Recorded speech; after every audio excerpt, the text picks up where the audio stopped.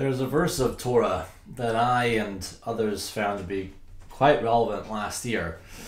In this week's Torah portion, the plagues upon Egypt continue, including the plague of darkness. A thick darkness descended upon all the land of Egypt for 3 days. And the Torah tells us that people could not see one another. And for 3 days, no one could get up from where they were. This darkness is much like the experience of quarantining, not seeing another person for days on end and being confined to one's home.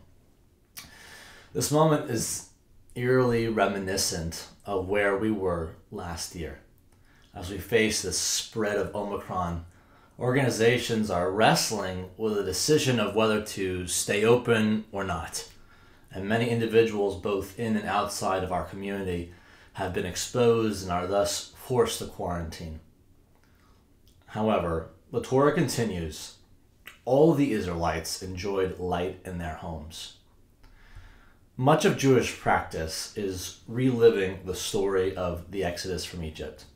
And so, just as our ancestors did, we must enjoy the light in such dark times.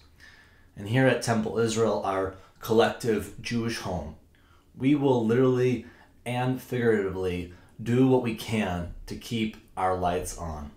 We will continue to come together in person and spread light to those in darkness. And to do that, we need to be flexible and respond as the situation develops.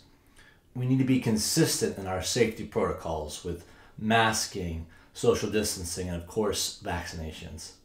And finally, we need to be very mindful of the vulnerable members of our community affected by this variant, and to be sure that they do not face it alone. This means offering all of our programs in a hybrid platform and staying in touch, offering help and a willing ear to listen so that our light can be shared with them.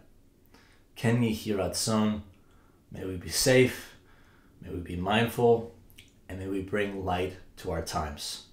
See you soon.